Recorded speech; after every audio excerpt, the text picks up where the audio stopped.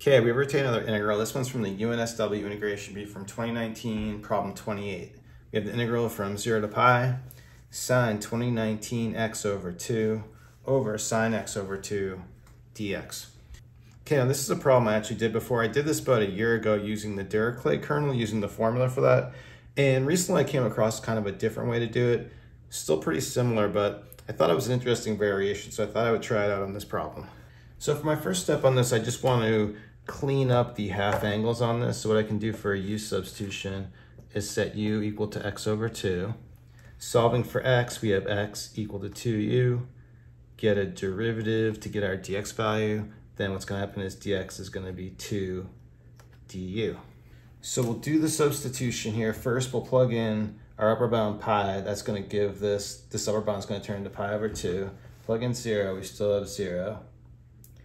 Now, we're really just cleaning up the x over 2, so this is on the numerator, it's going to become sine 2019 u, and then here this is going to become sine of u.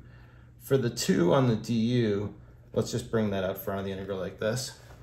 And here I'll try this technique that I learned from the Vienna integration bee, but I'm going to need some more space because it's a very long way to break this up. So what we'll do, we'll kind of make a really long fraction like that. And let's move this over.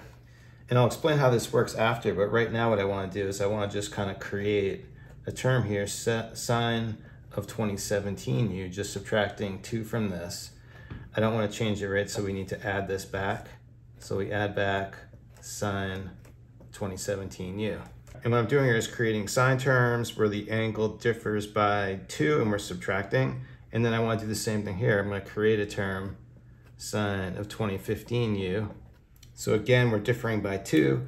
I don't want to change it, so I have to add back another sine of 2015 u. That way, like here we're adding 0, here we're adding 0, so we're not changing it.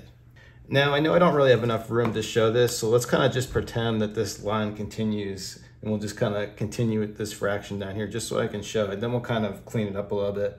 So then let's actually bring this sine 2015 down here. So we'll have sine 2015 u, and then what I want to do is I want to subtract off sine of 2013 u. And what we want to do is we want to just continue with this. Of course, I'm not going to write out 2,000 terms or whatever, but let's do the last couple. So I think, let's see, eventually we're going to get down to like sine of 5u minus sine of 3u, and then we have to add again because then this is going to be 0, and then what I can do is subtract off sine u. And then I'd like to stop here, but then we have changed it because we have a minus sine u. So in order to be adding 0, I'll add a sine u here, and we'll kind of like write in a du right there. And of course, this is all over this same sine u. But now that we have this all written out like this, let me clean it up and put it back under like one integral on one line, just so we don't have to look at it like this. Okay, so now let's just look at why this arrangement is useful. Coming down here with our formula, here we have our different angle formula for cosine and sine. This first way is typically how we usually see this, but you'll notice we can just rearrange it. If you multiply both sides by 2, and then we've got it kind of just reverse the order, and now we have a different formula. So the way I want to use this is, we could take any one of these, but let's just kind of use this first example where we have sine 2019 u minus sine 2017 u. That's going to be like this right here, where we're subtracting 2 sines with the angle differing by 2. So like coming here, for this a plus b value, we're saying a plus b equals 2019. And for this a minus b, that's going to be this 2017 right here. Just kind of dropping the u on it because it doesn't matter. Now, if we add these two together, the b's cancel, we have 2a, and this is going to become 4036, or a is going to be just equal to 2018, which is right between 2017 and 2019 is 2018. And then if we subtract these two equations over here, the a's are going to cancel out. We're going to get 2b. Subtracting 2017 from 2019, we have 2. So b is going to be equal to 1. So for this case, using the formula here, this is going to transform. So using this, it's going to become 2 cosine 2018 u. And then our sine of b, that's just going to be sine of u. And so the reason this is going to help us is because this b is going to be equal to 1 in every case, because in each case we've set it up where the angles differ by 2. So in each case, we're going to end up with a sine u term, but we have that in the denominator. So in every single one of these, the sine u is going to cancel out, and we just need to focus on the cosine term. And then we know what that's going to be too. That's just going to be the value in between the upper and the lower, so like 2018. So now let's just use this thing in order to rewrite our integral. We still have this 2 out front, bounds the same. Now, on every single term, we're going to have this 2 in front. So because that's in the formula, so we're just going to factor a 2 in front here. And then for the first term, we're going to have cosine 2018u. And I'm already assuming the sine u is going to cancel out every one of them, so I'm not even going to write the denominator. We're just going to have cosine 2018u.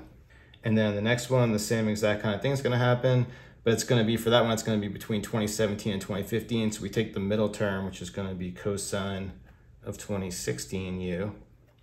And then of course we're going to do this 1,000 times or whatever it is exactly until we get to, let's focus on this example. So again, we want the middle between 1u and 3u. So this one's going to become cosine 2u. Again, we've got the 2 factored out, the sine cancels. And then this one, we need to break this off separately because for this last piece, we're going to have sine u, but it's over sine u. So really we just have a 1 on the end. And now here I'm about ready to integrate, but let's just distribute in this 2 before we do it. So distributing the 2 to the plus 1, this is going to become a plus 2 right here, and distributing 2 to 2, this is going to become a 4. Okay, so now we'll go ahead and integrate. This is all going to be easy stuff to integrate. So we'll have the 4 out front. Integral here is going to become sine 2018u over 2018. And then for the next one, we're going to have here sine 2016u over 2016. We integrate like 1,000 terms, and then we'll do this last one, integrating cosine 2u, that's going to become sine 2u over 2. And then here, just integrating 2, that's going to become 2u. And we just need to evaluate from 0 to pi over 2. What? But just notice when you plug 0 in here, it's 0. All the sine terms at 0 are 0. So this piece is going away. And then evaluating pi over 2, that's interesting. So the thing is, all of our sine terms, we have even angles in every single case. So like all the way down to here, like if you do sine 2u times 2 times pi over 2 is just pi.